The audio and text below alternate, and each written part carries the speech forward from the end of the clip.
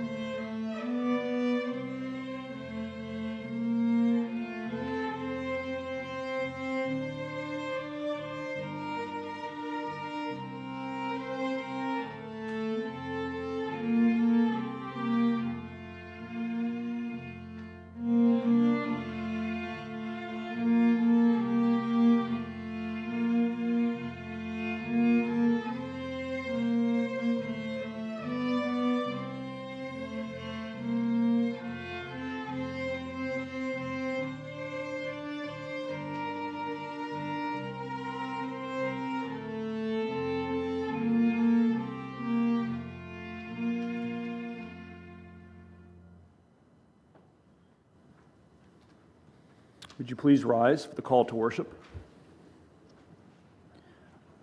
I am the Lord, and there is no other. I did not speak in secret in a land of darkness. I did not say to the offspring of Jacob, seek me in vain. I, the Lord, speak the truth. I declare what is right. Assemble yourselves and come, draw near together. Let's pray. Father, in gathering together for worship today, we recognize that Christians are not meant to grow in faith alone as individuals. You call us to be members of a body, to grow in faith with our brothers and sisters and with our families, and in a state of unity. So we pray that you would make us one today as we worship you, that you would draw us closer to one another and ultimately closer to you in this worship and in the feast to come. In Jesus' name, amen.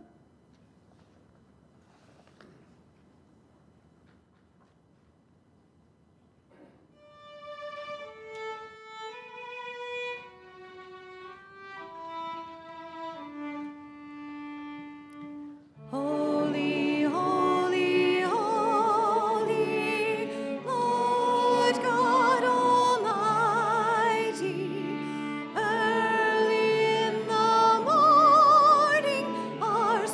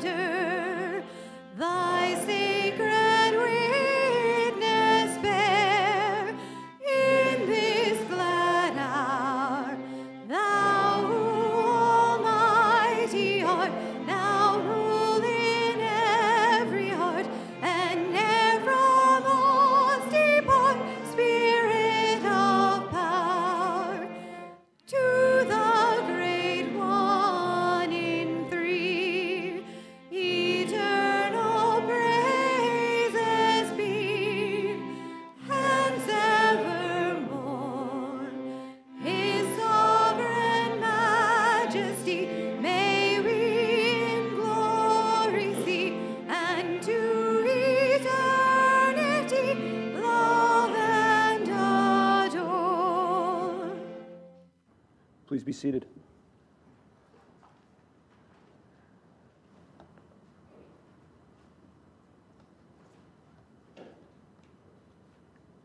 I am the Lord your God who brought you out of bondage.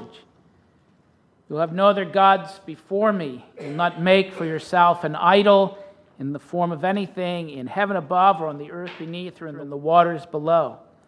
You'll not bow down to them or worship them, for I, the Lord your God, am a jealous God, visiting the iniquity of the fathers upon the children to the third and fourth generation of those who hate me, but showing love to 1,000 generations of those who love me and keep my commandments. You will not misuse the name of the Lord your God, for the Lord will not hold anyone guiltless who misuses his name. Remember the Sabbath day by keeping it holy, as the Lord your God has commanded you. 6 days you shall labor and do all your work, but the seventh day is a Sabbath to the Lord your God. On it you'll not do any work, neither you nor your son or daughter, your servants, your animals, or the alien within your gates, so that your servants may rest as you do. Remember that you were once in bondage, and that the Lord your God redeemed you with a mighty hand and an outstretched arm. Therefore the Lord your God has commanded you to observe the Sabbath day. Honor your father and your mother as the Lord your God has commanded you, so that you may live long and that it may go well with you in the land the Lord your God is giving you. You will not murder. You will not commit adultery. You will not steal. You will not give false testimony against your neighbor. You will not covet your neighbor's wife or set your desire in your neighbor's house or land, his servants, his animals, or anything that belongs to your neighbor. So church, let's pray together the prayer of confession, and then I'll give you some opportunity to seek the Lord yourself. Lord, your word alone cannot change me, for if righteousness could be attained through the law, Christ died needlessly. But fill me with the Holy Spirit, the Lord and giver of life, the Spirit of the risen Christ, so that I may be sanctified by the truth, for your word is truth. Take a few moments to seek God.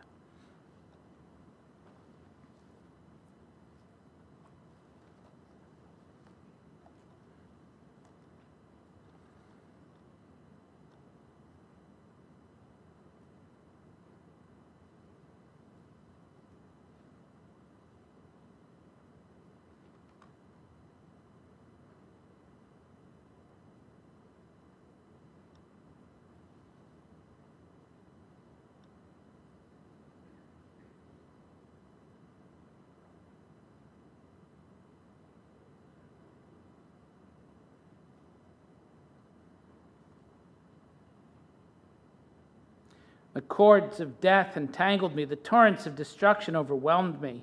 The cords of the grave coiled around me. The snare of death confronted me.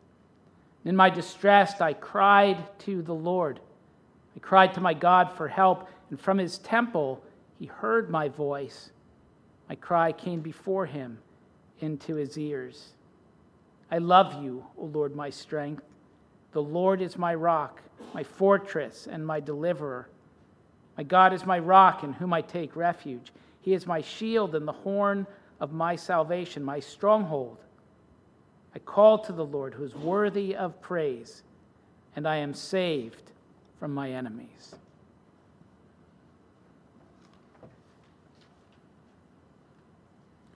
There are no prenuptial agreements when one comes to Christ. In the same way that a husband says to his wife, "All that I am and all that I have, I give to you," a Christian lays all that he is and all that he has on the altar. He picks up a cross and follows his Lord. In recognition of that, would the deacons please come forward to collect his tithes and our offerings?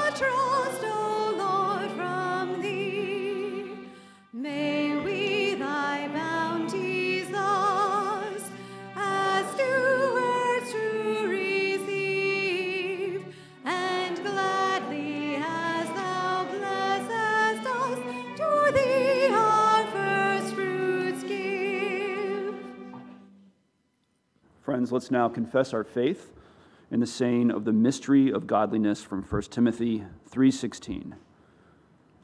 Beyond all question, the mystery from which true godliness springs is great.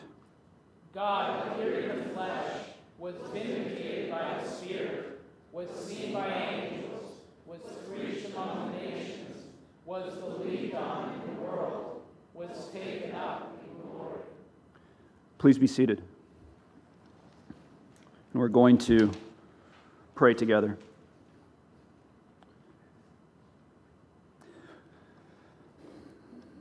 Our Lord, today before we partake of the wine and the bread together, we seek your word. We seek your truth, your blessing.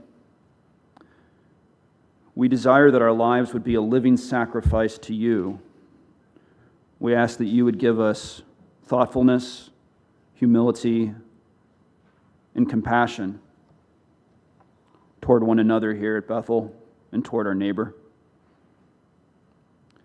As we desire to bear one another's burdens, we humbly request your blessing upon those in our congregation who are experiencing physical or medical hardship, that you would bring them healing and encouragement.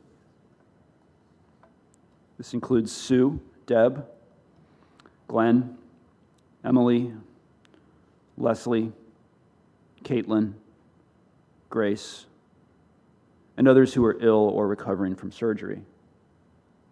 Likewise, we pray for those that we don't know personally, but who have been affected by recent natural disasters, including the fires, floods, and storms, that you would meet their needs, and that the difficulty and tragedy would somehow be used for good, so that many would turn to Christ and follow him.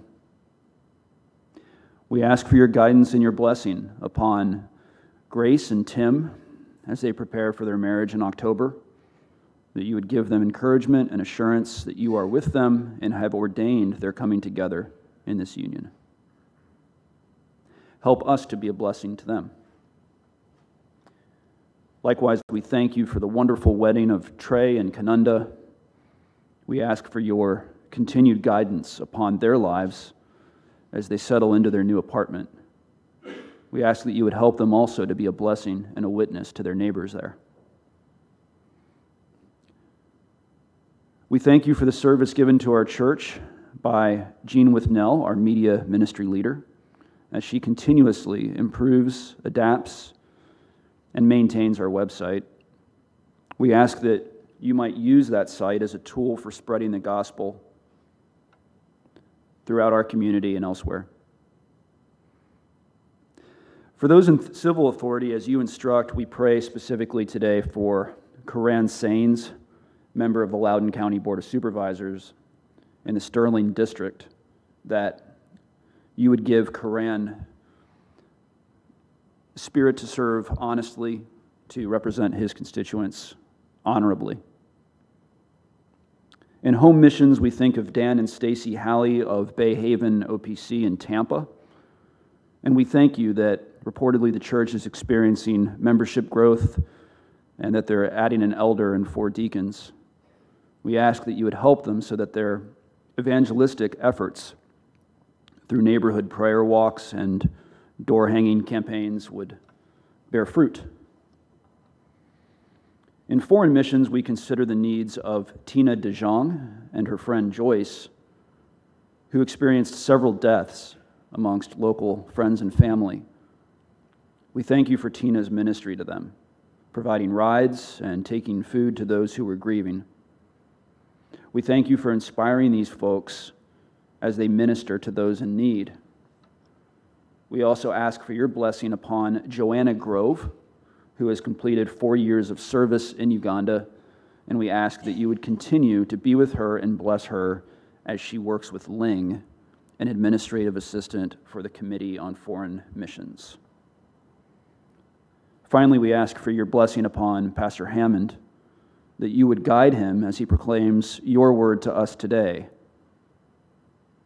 Whatever our personal disposition, help us so that we would have soft hearts, ready not only to learn what your word says, but to truly take your word in, to meditate on it, and to live it out We ask all of this in the name of Jesus, who prayed, saying, Our Father in heaven, holy is your name. Your kingdom come. Your will be done on earth as it is in heaven. Give us this day our daily bread, and forgive us our debts as we forgive our debtors. And lead us not into temptation, but deliver us from evil.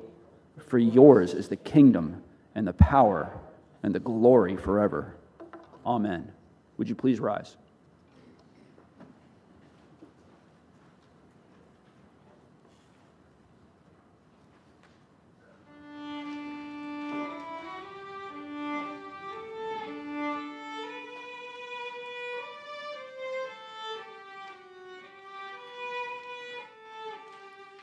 To God be the glory, great things he has done.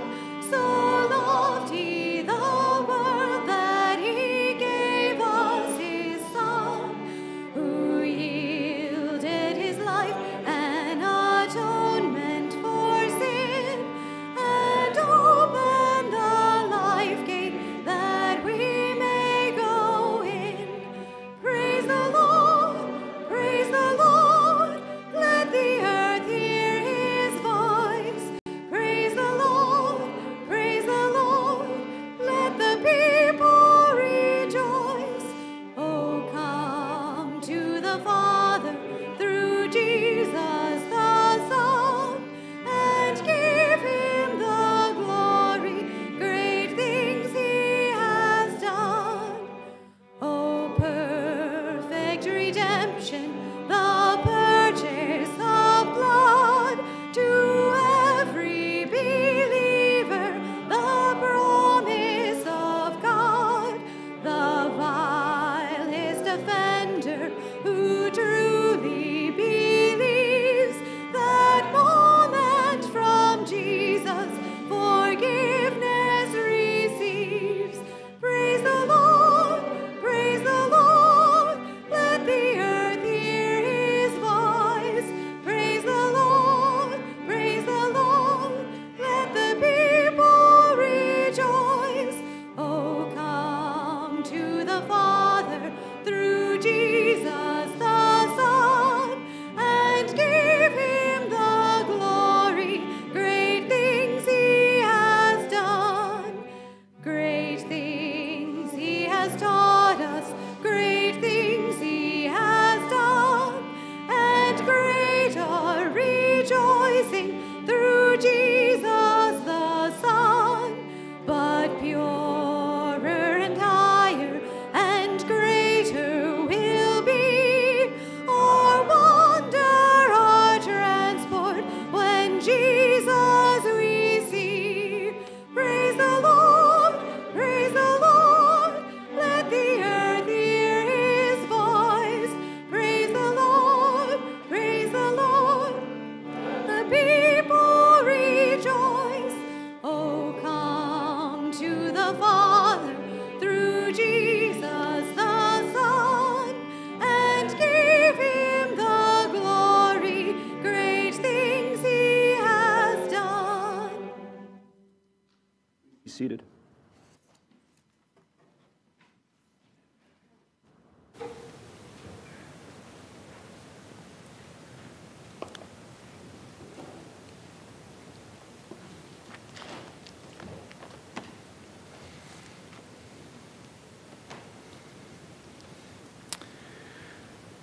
I think it was on a news program. The first time I heard the phrase, I heard somebody say, I need to speak my truth. And I've heard that from time to time before. Speak your truth. This person should speak his truth or her truth. And I've got to tell you, when I first heard that, I had a viscerally negative reaction to it. Because truth is not something that's proprietary. We don't all have our own truth. For truth to be truth, it has to conform to a reality. Well, that's become very popular. You know, today we hear political sycophants speaking of things like alternative facts. But there's no such thing as alternative facts. There's facts, there's fallacies, but there aren't alternative facts.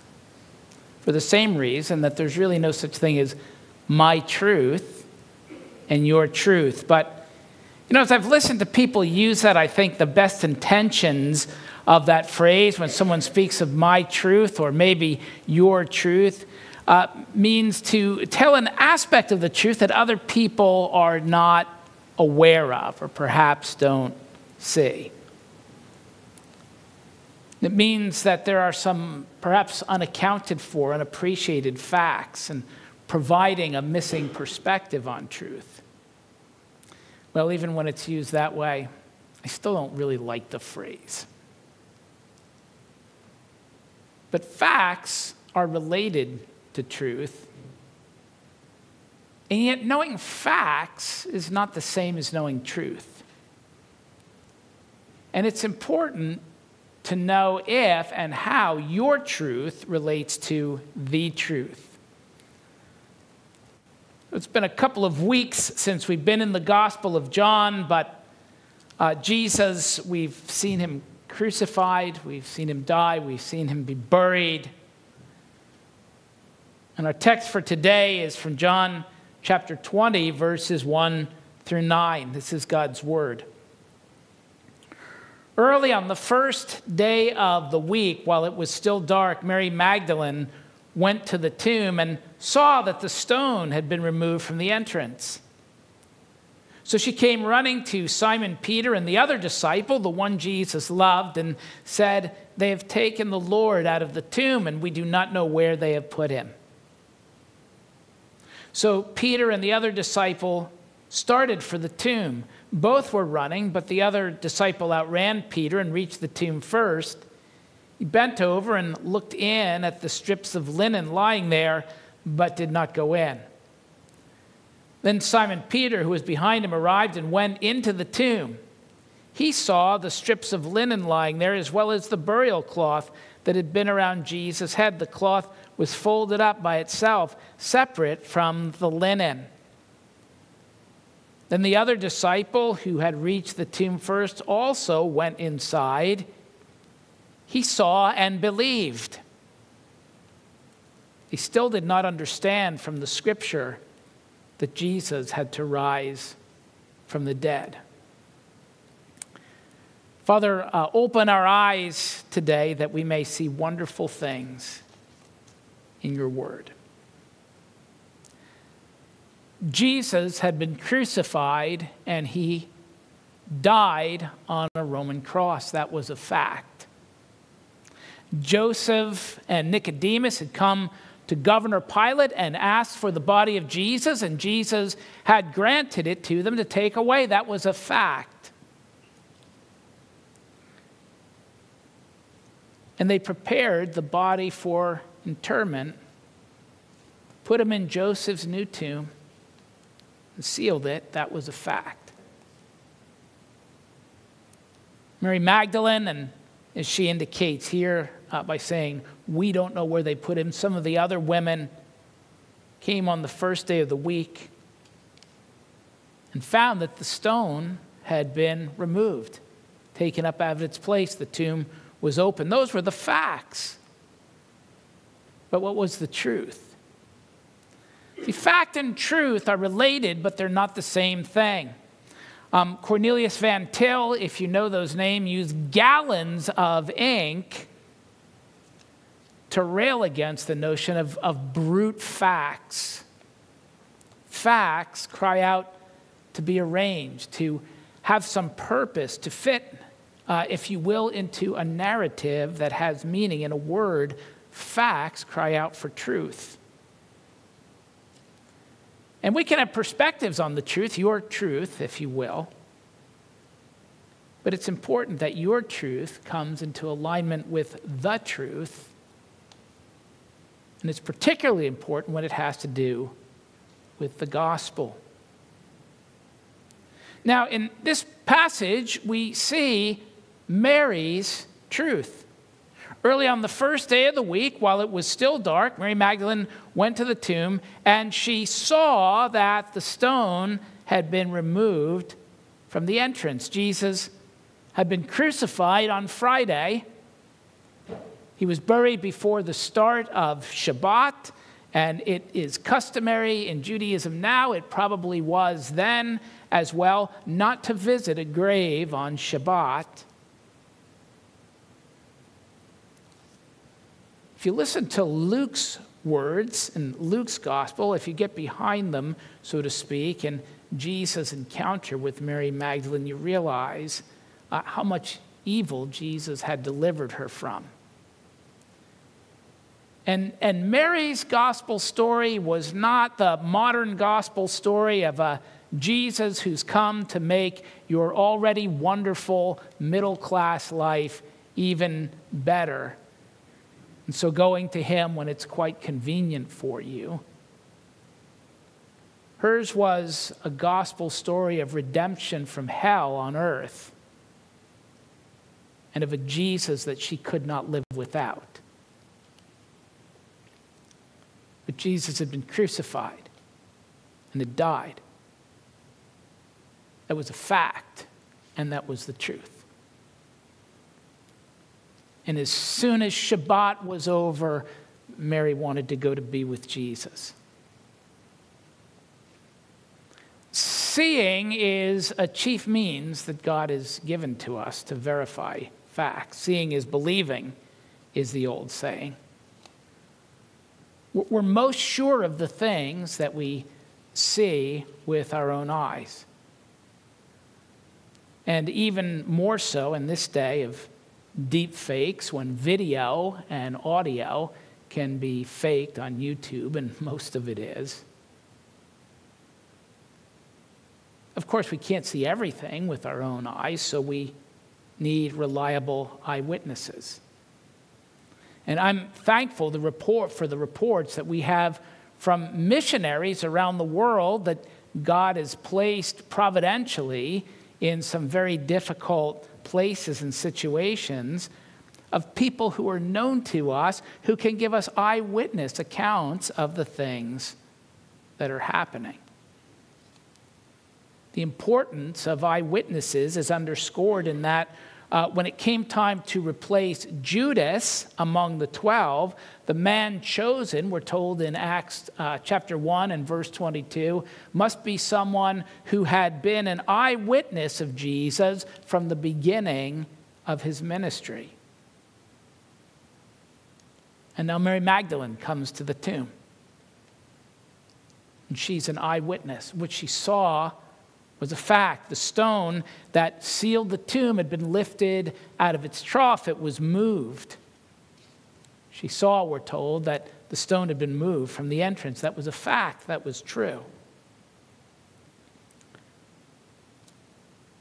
But what she concluded from that fact was not true. And we're told that she came running to Simon Peter and the other disciple, the one Jesus loved. That's John's way of referring to himself in this gospel. And said, they've taken the Lord out of the tomb, and we don't know where they've put him. It was stunning news, almost unbelievable news.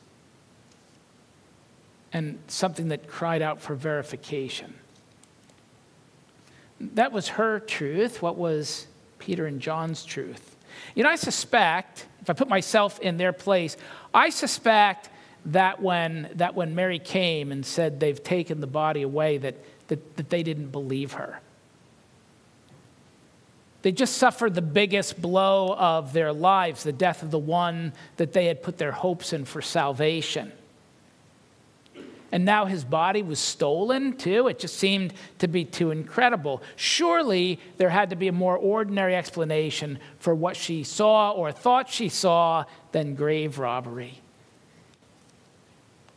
And early in the first day of the week, we're told, while it was still dark, she'd gone there in the dim of the very early morning, and perhaps she was confused. Perhaps she went to the wrong tomb. Perhaps there was another new tomb there that wasn't used and so had not been sealed. And then again, what was it that Mary actually saw? John says that she saw the stone rolled away. To conclude that the body was missing may be a bit hasty. So they ran to the tomb to see with their own two eyes.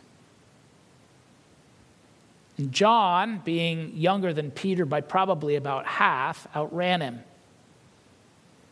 he got there first. And with his own eyes, he saw the facts. In fact, he saw more than Mary did. And I can picture it, can you, from outside? It's still very early. If it had been very bright, he wouldn't have been able to see inside. But he peers, he squints through the darkness, and he sees linen lying there in the tomb. But he stays outside. And Peter comes up right on his heels, and he goes right in and ascertains more information, more facts with his own eyes. Mary didn't have it wrong. The body was gone.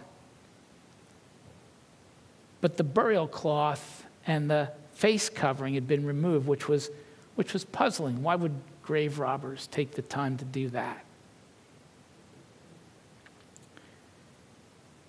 And then John reports something, writes something that should catch our attention. It's at the end of verse 8. It says that when he went in, he saw and he believed. And John, speaking of himself there, he says that he saw and he believed. The question that we have to ask is, what is it that he believed? Because we hear that language in the New Testament that someone believed, and we think that that means that they believed in Jesus, or they believed the gospel, or they believed the resurrection. But then we read verse 9. They still did not understand from the scripture that Jesus had to rise from the dead. So what is it that John believed? Well, he believed the facts. He believed what was right before him. If we take the whole section together, he believed Mary's report, the body's gone. They must have taken him. That was a conclusion, but they had the facts. They still didn't understand the truth. Now, throughout John's Gospels, we've been looking at it, and even more so through the other Gospels, throughout his ministry with them, Jesus kept telling them that they were going to go to Jerusalem, that he was going to be handed over to the Gentiles, that he was going to be crucified, that he would rise on the third day. He told them that on numerous occasions. But it's interesting that John doesn't say they still didn't understand what Jesus had told them. He says they still didn't understand from the scriptures that Jesus had to rise from the dead. And the scriptures here, not the New Testament scriptures. The New Testament's not written. It's the Hebrew Bible, what we call the Old Testament. Where in the Old Testament does it say that he must rise from the dead? Later, the risen Jesus would say to them, it was written that the Christ must suffer and rise from the dead on the third day. Later, the Apostle Paul would say the same in 1 Corinthians 15, that Christ was raised on the third day according to the scriptures. Again, not the New Testament scriptures, the Old Testament scriptures. Where? Can you lay your hands on the passage where it says that he'll rise on the third day? There's some students of the Bible who, as they've wrestled with that, have said, I've read some commentaries who say, while the Bible doesn't say anything like that, there's a sense of it there. I have no idea what they're talking about. But there is one passage in the Old Testament that speaks of being raised on the third day. And it's in the prophet Hosea, chapter 6, verses 1 through 2. And it says this: Come, let us return to the Lord, for he has torn us, but he will heal us. He has injured us, but he will bind up our wounds. After 2 days, he will heal us. On the third day, he will raise us up that we may live in his presence. Now, you might be thinking to yourself, well, that passage does speak about being raised on the third day. And in fact, in the Greek translation of the Old Testament, it uses the word for resurrection there. But it speaks of us, not him. But that's exactly the point and the truth that we so easily miss. Do you understand what happened when Jesus died and when he rose? The Apostle Paul did, so he writes, I have been crucified with Christ. And in Ephesians chapter 2, he says, God being rich in mercy because of his great love for us, even when we were dead in our trespasses, made us alive together with Christ. By grace you have been saved. He raised us up with him and seated us in the heavenly places in Christ Jesus. The Lord has torn us, but he will heal us. And on the third day, he will raise us up. And we who are his people, the ones for whom Christ has died, are united to Christ. We died with him in his crucifixion. We rose with him in his resurrection. And the disciples, to this point, they could see the facts, but they didn't yet understand the truth. It's a truth that's profoundly practical. Let me speak to some of you who are going through some great suffering right now. And imagine that will be a number of people who are joining us via live stream today. And you go through those times of hardship, of suffering, of pain. Put on a brave face. But you feel frightened. You feel abandoned. You look at your life, you look at your health, you look at your situation, and all you see is a broken shambles. Those are the facts. Perhaps you know the scriptures, but you haven't yet understood them. I don't deny your pain, your brokenness, the anguish, the hardship, and neither does God. Those are the facts. Knowing facts are not enough. You need truth. And you might think to yourself from time to time in the things that you go through, if God loved me, he would not allow this pointless suffering. I want to tell you that you're right. That is sound reasoning. If God loves you, he wouldn't allow pointless suffering. But you, my friend, are not wise enough to know the point of your suffering. And you make the mistake of thinking that because I can't see the point, there must not be any. You know the facts. But if you are united to Christ in his death and resurrection, here is the truth. If God is for us, who can be against us? He who did not spare his own son, but gave him up for us all, how will he not also with him graciously give us all things? Who will bring a charge against God's elect? It is God who justifies. Who is to condemn? Christ Jesus is the one who died, more than that, who was raised, who is at the right hand of God, who is interceding for us. And who shall separate us from the love of Christ? Shall tribulation or distress or persecution or famine or nakedness or danger or sword? As it is written, for your sakes we're being killed all the day long.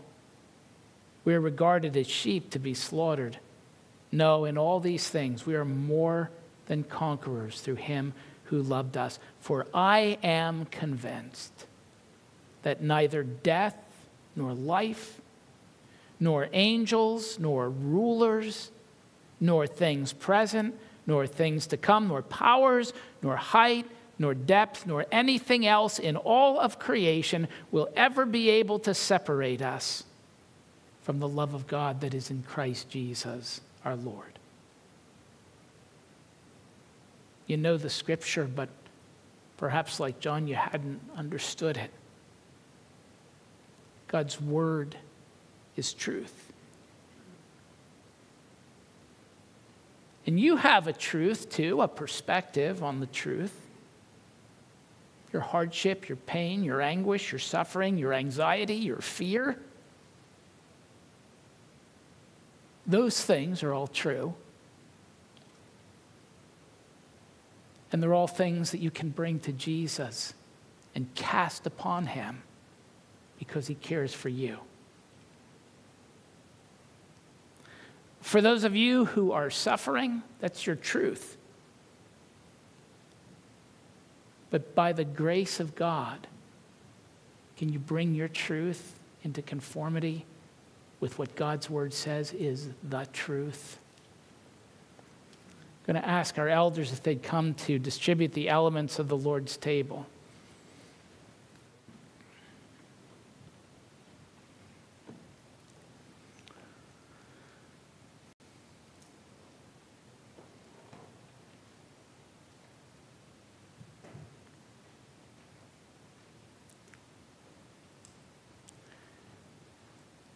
John Calvin made the observation that the death and the resurrection of Jesus cannot be separated, that they go together, and that even in those very few passages that speak only of his death or only of his resurrection, where the one is spoken of, the other is implied.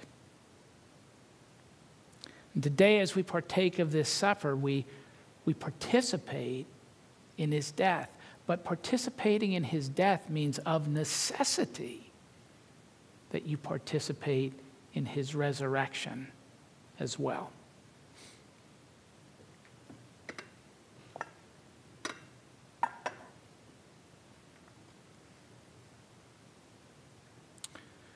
I received from the Lord what I delivered to you, that the Lord Jesus, on the night in which he was betrayed, took bread. When he had given thanks, he said, "This is my body, which is for you. Do this in memory of me." In the same way, after supper, he took the cup, saying, "This cup is the new covenant, my blood. Do this as often as you drink it in remembrance of me. For as often as you eat this bread and drink this cup, you participate in the body and blood of the Lord. But let one examine himself, and so let him eat of the bread and drink of the cup." Father, we give thanks to you for this bread, for the body of our Lord Jesus. But Father, as we partake of it, may we understand in doing so that we have been crucified with Christ, and it is no longer we who live, but Christ lives in us. And the life which we now live in the flesh, we live by faith in the Son of God, who loved us and gave himself for us. Amen.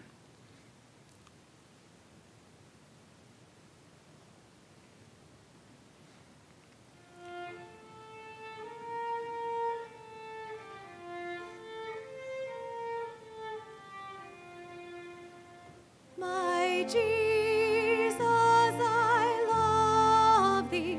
I know thou art mine. For thee all the follies of sin I resign. My gracious Redeemer, my Savior art thou. If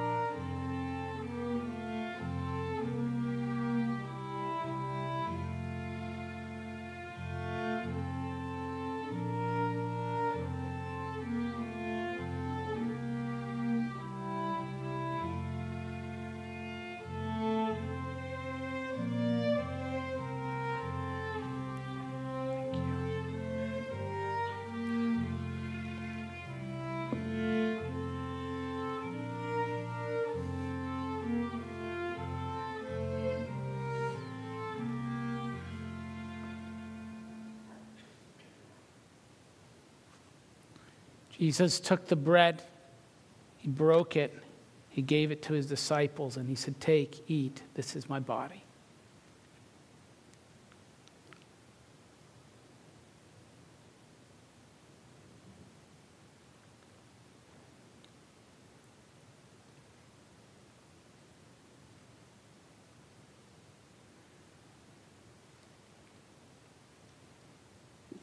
In the same way, after supper, Jesus took the cup.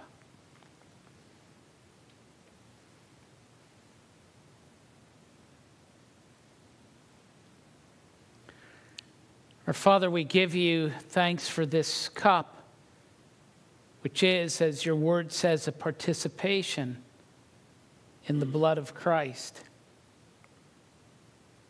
Our Father, Jesus did not die for himself, but for our sins. And in his death, O Lord, you dealt with our sins. You tore us.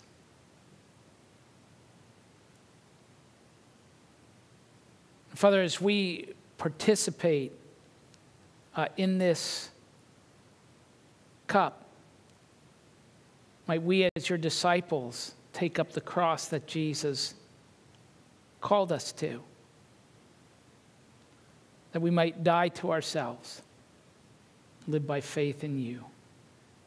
Amen.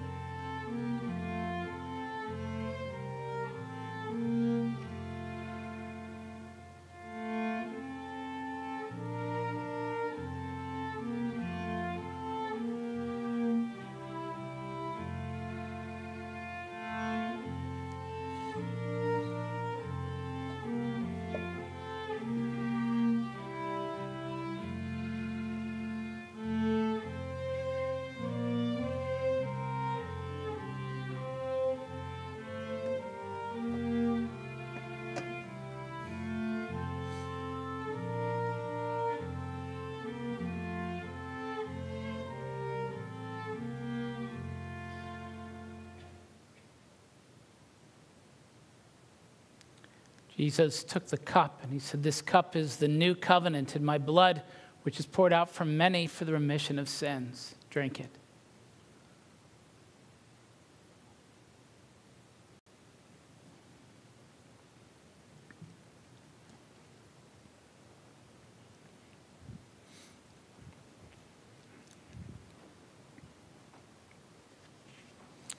Our deacons are going to come and take the deacon's offering, a benevolent offering, to minister the mercy of Christ to those inside the church and sometimes those outside of it who are in need. And I encourage you to give generously to that fund.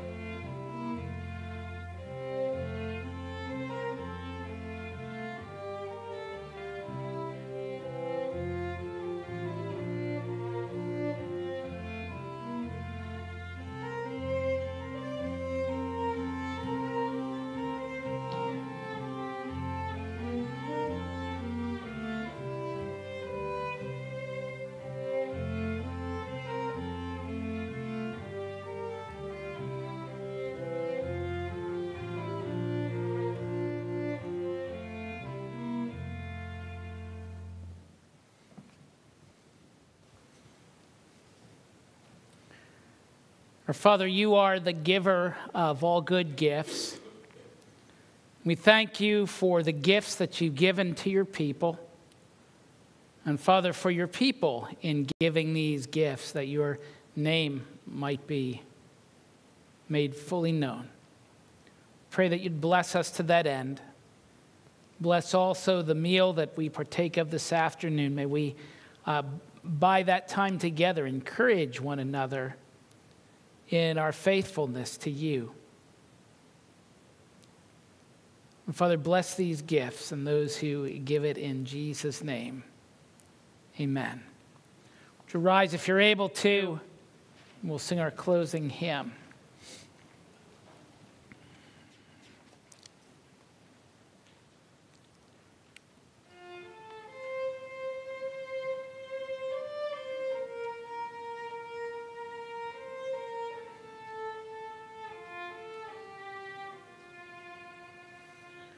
Let us praise God together. Let us praise.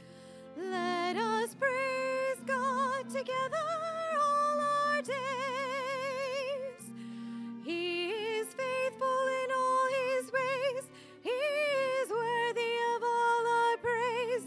His name be exalted on high. Let us seek God together, let us pray. Let us seek his forgiveness as we pray. He will cleanse us from all our sin. He will help us the fight to win. His name be exalted on high. Let us serve God together, him obey. Let our lives show his goodness through each day. Christ the Lord is the world's true light. Let us serve him with all our might. His name be exalted on high.